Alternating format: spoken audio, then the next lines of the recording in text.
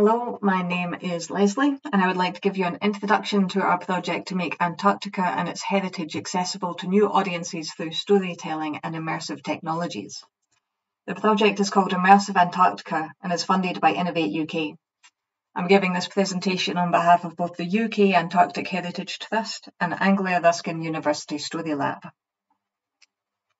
I would like to start by telling you a little bit about who UK Antarctic Heritage Trust are and why we've embarked on this particular project. UKAHT is a charity and it is the guardian of 6 former British bases, now all registered as Antarctic sites and monuments on the Antarctic Peninsula. We maintain and conserve and protect them seasonally in Antarctica, whilst working year-round from our UK base to manage and promote the sites and their unique stories which are held by both ourselves and within the British Antarctic Survey Archive Department. Currently, only one site is staffed for several months each year. This is Port Lochroy, which has a small museum, the world's most southerly post office, a small shop and a colony of Gentoo penguins who decided to become our neighbours in the 80s. During the Antarctic summer, up to 18,000 people can land at Port Lochroy and visit. However, even for these people who have the good fortune and privilege to walk around our flagship site and museum, the opportunity to explore the site, its artefacts and its tales is extremely restricted due to the highly constrained landing schedule, which limits the time of their visit. These hurried visits and relatively high numbers makes it impossible for people to fully grasp the depth of the tangible and intangible history that they're standing at the physical threshold of. Port Lochroy was Britain's first Antarctic base in 1944, a wartime political statement that established the beginnings of the British Antarctic Territory and the first location of a series of early scientific undertakings, instrumental in informing our current understanding of the climate and climate change. Moreover, over the course of 40 years, hundreds of men lived and worked on these sites. They spent months journeying to Antarctica by ship. In the early days, many weren't told which site they were destined for until they were almost there, and once on the peninsula, they faced weeks each year of sharing close quarters with potentially a dozen others in a hut that was sent to Antarctica flat-packed and constructed by numbers by scientists and field assistants. They would keep busy with chores such as painting walls and fixing equipment, or binge reading whatever material was to hand, whether that was an epic Tolkien trilogy or the latest edition of Women's Weekly to have arrived courtesy of the dog food packing factory workers back in the UK who, knowing the remote location the delivery was headed for, would add in magazines as a surprise for these Antarctic inhabitants. Then there was the field work, weeks and months out on the uncharted peninsula surveying or gathering data, facing down whatever elements and dangers Antarctica threw at them. This interim period of Antarctic history which we care for is often overlooked for the heroic era or for modern science bases, and this is something we're seeking to remedy with this project.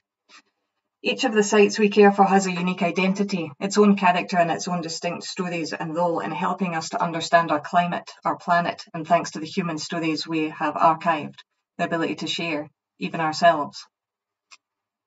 For our current project, we're investigating the stories of Base E, our most southerly site on Stonnington Island. Base E is fascinating for a host of reasons. It was a key location for dog sledding thanks to direct access to the peninsula. It had an airplane landing strip for a period of time, and it shares the same island as a former American base known as East Base, which had an expedition party that included the first women who wintered in Antarctica. In order to make our UKAHT projects and our histories accessible in a meaningful way, we are keen to collaborate with others to produce projects which will have the most impact. As such, for this specific Base E project, we have the support of Education Scotland, with whom we are working closely to select the best stories from the site in order to make our Base E Immersive Antarctica experience suitable and exciting for young people, both in Scotland and further afield, and to make it fit well within the Scottish curriculum so that it can become a useful and valuable resource for teaching young people about and inspiring young people about Antarctic history, its environment and its importance for our collective future. This is a very practical and creative project, and it got underway a few years ago now in our Antarctic 1819 season. With support from colleagues from within the British Antarctic Survey, a data collection programme began. Some of our sites have been captured through either laser scanning or photogrammetry, and in some instances both. And this dataset is providing the basis both for our Immersive Antarctica projects and helping to aid our colleagues in conservation planning. From this data, we are able to construct or reconstruct, with the help of historic documents, a digital vision of our sites into which we can embed the stories of the past. These can be in the form of images, video footage, oral testimonies, or by extracting information from the many reports completed on site. And we are exploring the different ways to embed this history into the new virtual space. From gamified and embodied experiences which allow the player to live aspects of life on base as it would have been then through reconstruction and interactions, to using the method of augmented virtuality, surrounding the player in the digital world with pieces of real-world archive, effectively overlaying the historic lived past onto the player's lived digital present. It's an exciting part of the research and development process. And I'll play you a short video now which shows some of the media we have. The footage is provided by our colleagues in the BAS archives, and much of the audio was recorded in Antarctica around 1965 by Dave Matthews, and the voice you'll hear is Neil Marsden, who also worked at Stonington in '65. The video also shows the structure of the Base E main hut and the processes being undertaken to make it suitable for use from photogrammetry to 3D model.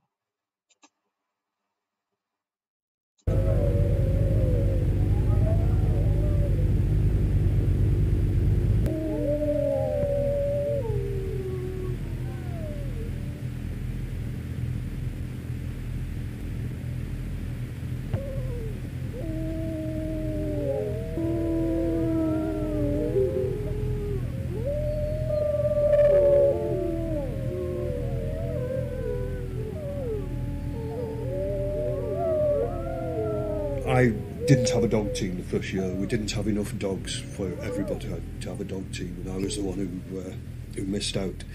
But for this particular trip, I'd actually borrowed a dog team off the base leader, as it happened. And we were going up to North East Glacier to look at, to set up survey stations, find previous survey stations, set up new ones for a local triangulation scheme.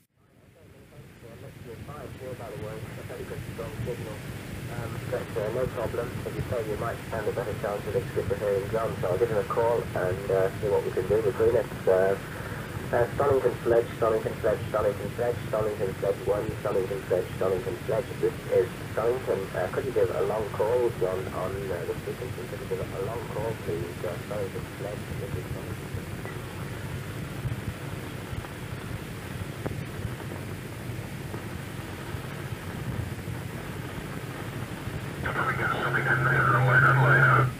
Here's nothing myself, so do you have anything going over there, Adelaide, Stonington, please?